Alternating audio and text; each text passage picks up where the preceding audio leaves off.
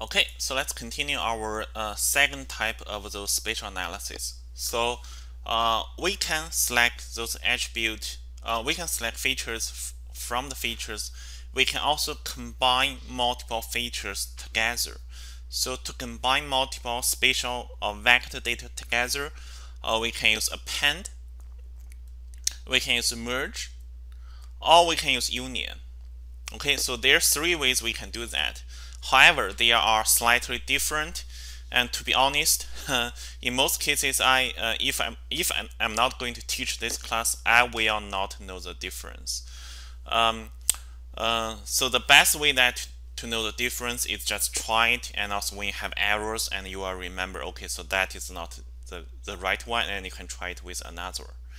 Um, so there are literally hundreds of spatial analysis tools available, so you cannot remember all of them, and also I don't remember all of them. So I think we are going to just introduce a few of them that are used very frequently, and also when you are going to do your project, so you have to search online, and also ArcGIS Pro and also the other website have very great detailed explanations that for those analyses. Okay, so you can just Google that what analysis you're going to use.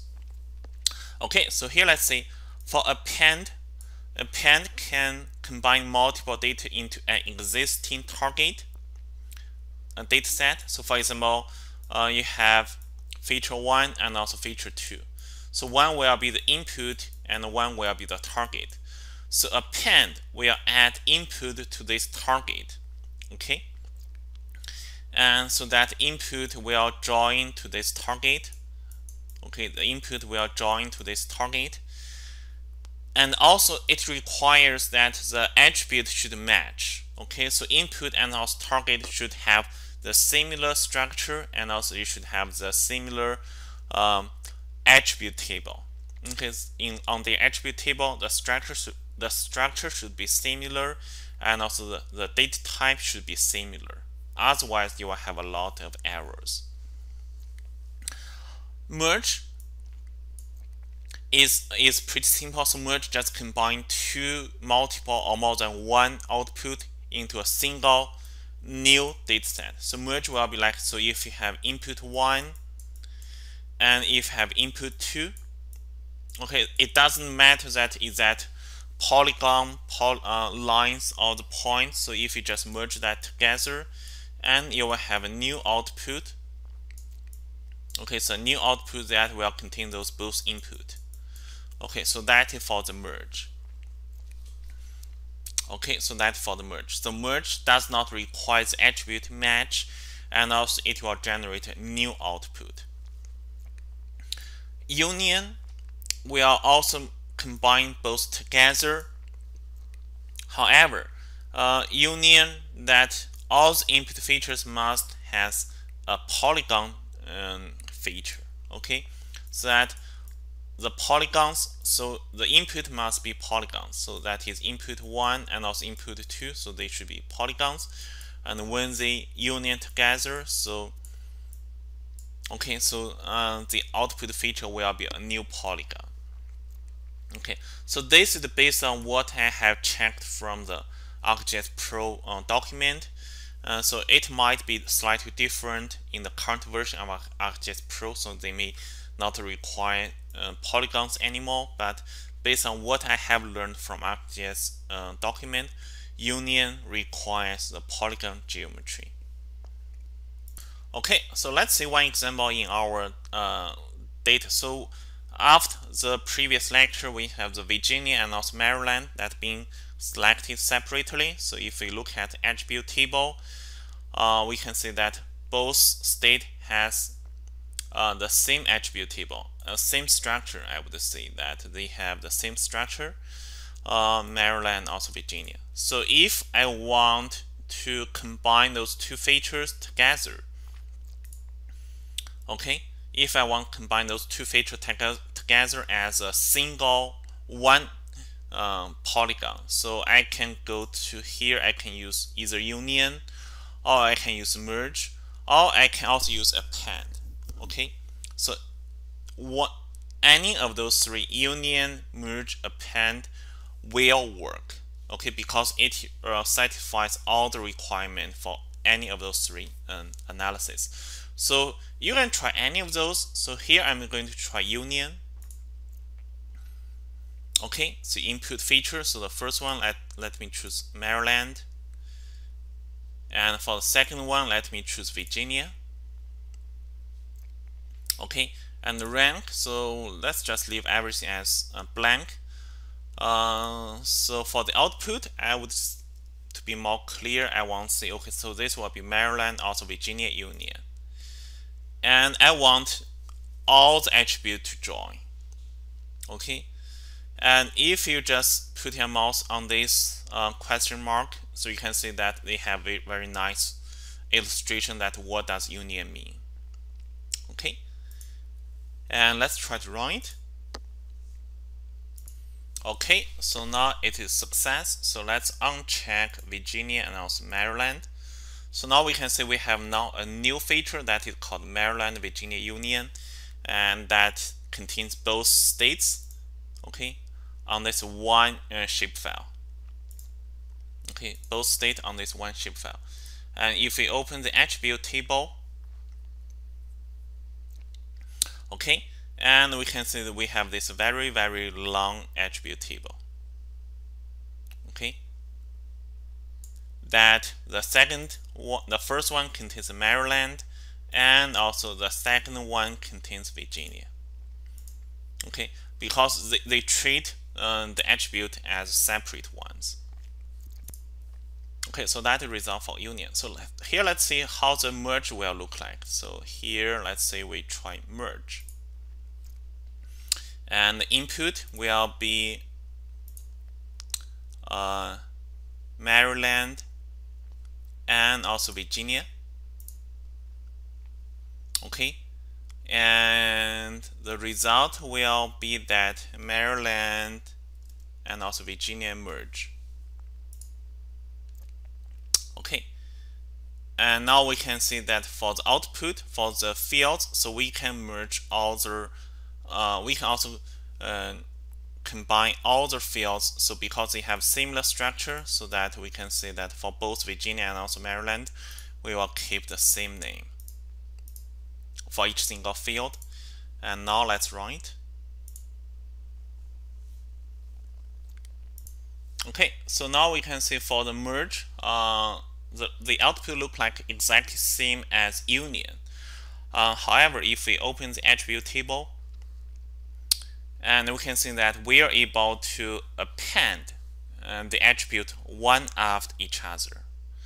Okay, because they share the similar structure. So if we go to see the attribute table of the union, we can see that it kind of the expand. So they kind of put the table to be more wider, but just by adding more columns for both features. But if we look at merge, so we're just adding more records because they have the similar structure. So that's the difference between merge and also union. And I believe if you run the append, you will have the same result as merge. However, so you have to choose the target, either Maryland as a target or Virginia as a target. Okay, so that's the difference between append, merge, and also union. So depending on your scenarios, depending on your need, you can choose those different spatial analyses. So next, let's introduce something a little bit more about the they call it overlay analysis. So those analyses are normally used between two feature classes. So we can have union, we can have intersect, and we can have identify, or we can have symmetrical difference. So union, intersect, identify, and also symmetrical difference. So union, we just mentioned that. So we just combine two features together that has all the joined result from both all the inputs. So it's more like in SQL, it's more like a for join. Okay, so all the put that has will be joined together. Intersect is like an inner join in SQL, so that if we intersect one feature with another feature, only the overlapped part. Okay, so only the overlapped part will be kept. Okay, so that is very useful in some cases. So only the overlapped part will be kept. Identify is more like the left join. Okay, so that the intersection of the input feature and also identifier feature will be kept. So for example, here the input feature will be this box, and we are going to identify this circle. Okay, only the intercept part and also the input feature will be kept. So that is identify. So it's more like the left join. And symmetrical difference is kind of the opposite of the intersect. So that if you calculate a symmetric difference, those non-overlapped part will be kept into this output. So here you can see here we have the two parts. Okay, the input part, we have those two parts, the green one and also the yellow ones. And the output will be that those non-overlapped area. Okay, those non-overlapped area will be written into the result. So the overlapped will be this one. Okay, so those are the overlapped part, and the result will be the non-overlapped part. Okay, so let's see one example in our analysis. So let's say we keep the merge. Okay, for the two states, let's say we keep the merge for the two states, the merged Virginia and also the Maryland. Let's remove everything else.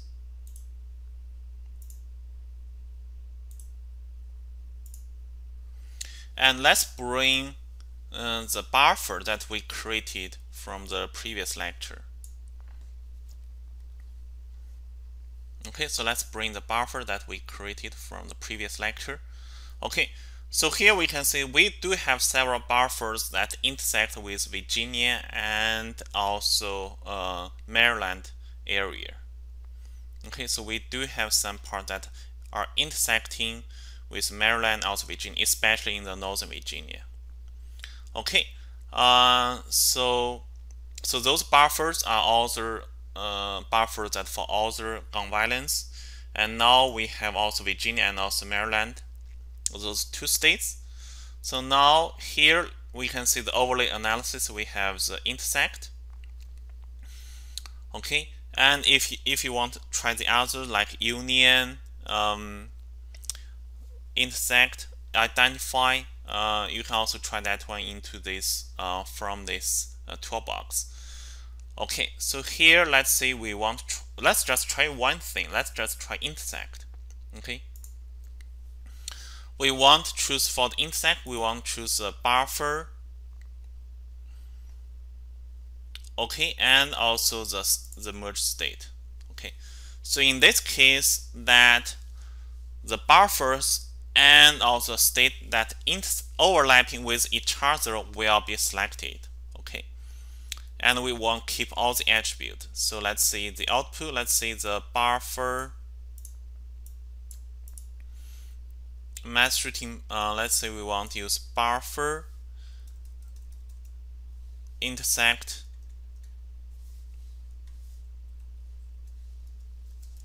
VA Maryland. Okay, buffer intersect VA and also Maryland. And let's write. Okay, so now we have those intersect part. So let's uncheck the buffer and also the Virginia. So now you can see that now we have those intersect parts. That is that belong to the buffer and also belong to the Virginia and also VA merge. So if we open the attribute table, and we will see the result from both layers. So here we can see we have the state count incident and also number of people being killed and injured. So those are from the buffers. And if we go towards the right, We also know the population for each single state, so that is from the merged state population. So if you highlight, okay, you can see each single um, feature will have its own record. Okay, so for this tiny part, okay, so they intersect with the state. Okay, so this part.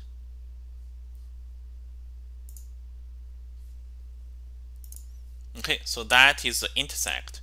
You can also try use identify and also symmetrical difference. So you can just try those analysis by searching those tools in the toolbox and see how that look like.